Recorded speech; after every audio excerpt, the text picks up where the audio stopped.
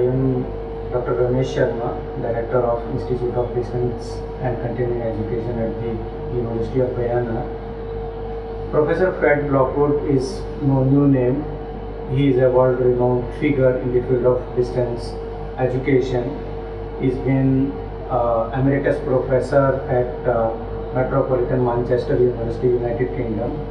He has been associated with Institute of Education Technology with the United Kingdom Open University, which is a very big institution in terms of being the first open university in the world. He has been the series editor for the Routledge publishers. So I present to you Professor Fred Lockwood. So after working for over 4 decades in the field of open, distance and flexible learning, how do you feel the distance education is evolving or changing over a period of time? I would say the major change has been mainstreaming distance education. 40 years ago, when the British Open University was established, it was really quite novel, and there was some doubt as to whether the British Open University would survive. In fact, the Conservative government at that time, under Margaret Thatcher, really had serious doubts, and it thought that the university as an idea, as an experiment, may end. 40 years later, the Open University is still in place, it's thriving, it has probably 250,000 students, and that sounds a great success, and it is.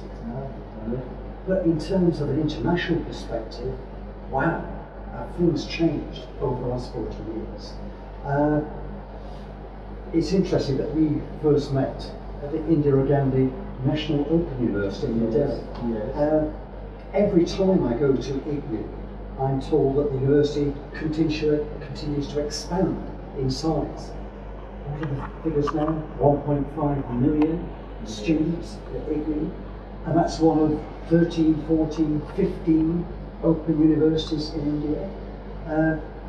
A mutual friend of ours, Paul Kalanchi, at the Open University of China, was telling me they have 3.4 million students. Now, okay, they are two of the mega universities in the world, but look around the world.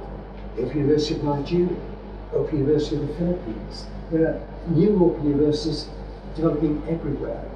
So what has been one of the main changes over the last 40 years? I would say, yes, it's become mainstream. It's no longer that novel. There are about 150 universities in the UK, and I would say every one of those is offering some course through a distance and open or a flexible method, just as we are here at the University of Guyana.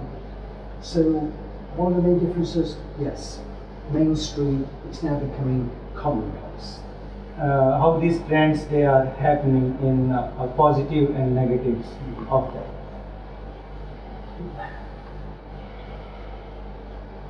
The major change, I think, within the Routledge series, the Open Distance and Flexible Learning series, is the way that the emphasis has changed.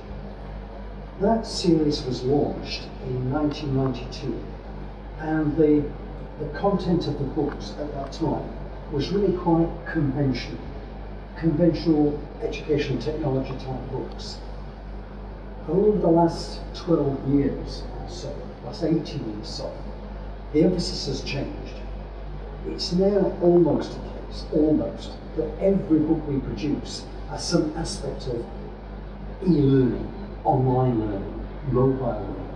That seems to be the major thrust at the present time. For me, that's fantastic. It's using a medium that's incredibly powerful and that can do things that print finds really quite difficult. Interaction between students, interaction between the tutor and the student. That is not impossible in a text-based system, using email, using the phone, actually writing. But that internet connection has transformed the way that we're teaching. So if there's been a major change, I would say it's that using those different, some of the basic principles that were used 40 years ago at the British Open University and are now used generally around the world. Those key principles about who are the audience, what do we know about the audience, how can we gear our teaching best to them, what are the aims we're trying to achieve, what are the objectives we're trying to achieve, what's the most appropriate medium, how are we going to assess these students, those basic questions. There's been a lot of work over the years done, a lot of research, a lot of publications. And what I see, as a grumpy old man, is that many of the new academics entering the field almost seem to be oblivious of that research. And I find that really quite sad and disappointing. What do you think, where it will have its greatest impact in the future? Where I think those ideas, those concepts for teaching at a distance, teaching flexibly, exploiting the new technologies, actually where I think the greatest advances are taking place, and not in universities. Sure, advances have been made, but not in universities. When you compare it to what's happening in industry, commerce, or public services, wherever I look outside universities, incredibly innovative work is being done. Let me think for a moment about the United Kingdom. One of the largest employers in the United Kingdom is the National Health Service. It employs millions of staff. And how do they train, retrain their staff?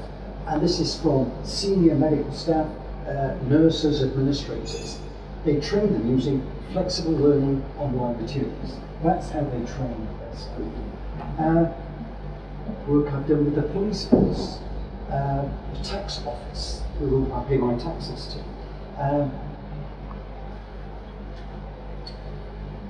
I won't mention their name, but a major pharmaceutical company, and we're talking of billion-dollar company. How do they train and retrain their staff? What they used to do was hire a hotel for a week and bring their staff from all over the world into this hotel to train them. They don't do that anymore. They send a training material to their representatives all over the world.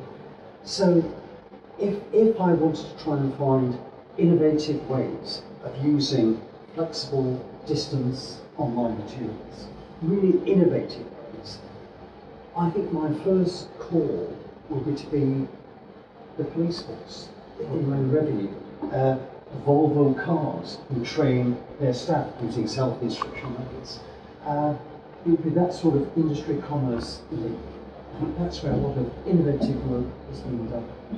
So how do you see it if we want to see the position of distance education in the developing world and developed world?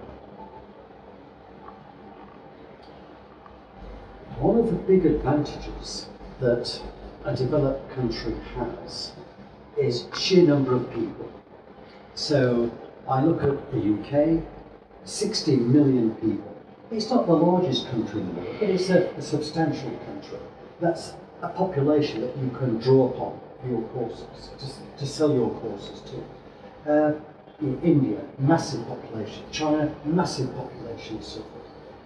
When I see a major problem in a developing country, sometimes they're relatively small countries, relatively small. The way that open universities around the world have been so successful is sheer economy of scale. Yes. So the British Open University, 250,000 students, offers a very restricted range of courses. A very restricted range. I think many developing countries need to think very, very carefully about the range of courses that they offer. And let me just give you a pointer. The University of Manchester is a prestigious, well-renowned university, but it made a decision a few years ago that it would not teach physics. Okay. This is amazing. Why?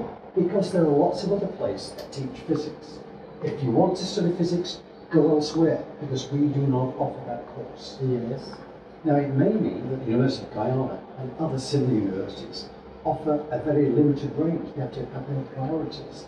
But it means those courses will be large courses. Economically, they're very, very sound, rather than a whole raft of courses for 5 students here, 2 students there. That bankrupts the institution eventually. So that's a potential threat to it.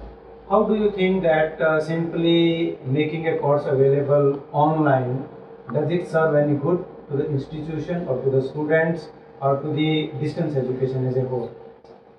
This naive belief that I put my lecture notes, my PowerPoint, online, and suddenly I'm teaching at a distance. That is not the case.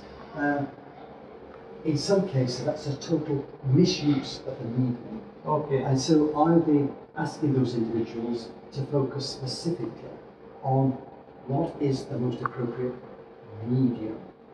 And I go back to the audience. Who are your audience? Yes. And I immediately think of my former friend and colleague, well, still friend, colleague, Tony Bates, and his actions model. The word actions, A for access. Yes. What access do your learners have to that medium? Now, if you tell me that 100% of the students have online access, fine, that's a tick. Yeah. But if only 80% have access to the internet, what about the other 20%? Yes. They don't have any access. They're barred. They cannot do the course. Are you happy with that situation? What about 75%? 85%? So for me, A for access is important. Yes. C for cost in Tony's model. What I notice more and more and more are these courses are going online and putting the cost onto the student. So I fear that many institutions are jumping on this open distance flexible e-learning bandwagon, saying all our resources are available online if you can afford them and if you want to just study with a screen all the time. So I'm a bit concerned. At the end, I would like to have your advice to the emerging distance education systems. If some institute is thinking of having distance education to serve to the students in their area, what would you like to advise them? I think the first thing I would advise is find out who your students are. How many are there? Is this course going to be viable? You can put a lot of time and effort and money into a course, but if you've only got 20 students in the entire country or around the world, the course probably isn't viable. Yes. So the course needs to be viable. And then, I'm afraid, to me, it's those basic questions, like, what are you trying to do in the course? What will the student do? How will the students be supported? How are they going to be assessed? What different media are going to be used?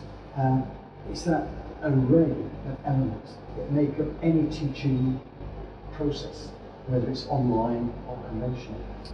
Here, Professor Fred Lockwood, you heard his opinion, viewpoint from the future and the past and where the current distance education stands as of now in the world.